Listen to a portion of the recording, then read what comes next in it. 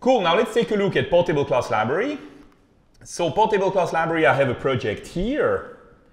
And this project, as you see, the structure is slightly different. So this time I have an Android, Windows 10, and WPF application, which all do the same thing. But this time I have another project, which is, if I go to check the properties, you will see that it's a portable class library, which is supporting .NET Framework, Windows 8.1, so it also supports Windows 10 because Windows 8.1 and Windows 10 is the same profile. Again, it's a little bit confusing with the profiles, but you have to know that. And Xamarin Android, Xamarin iOS, and it also automatically supports Xamarin Mac.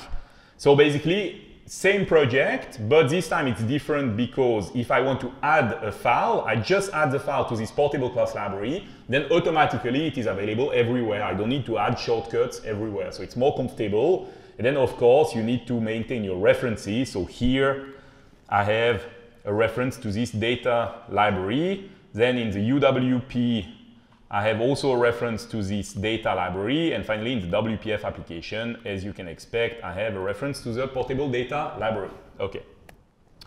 Good, I'm not running that because it's exactly the same example, so it doesn't really matter. But just to show you those two strategies. OK.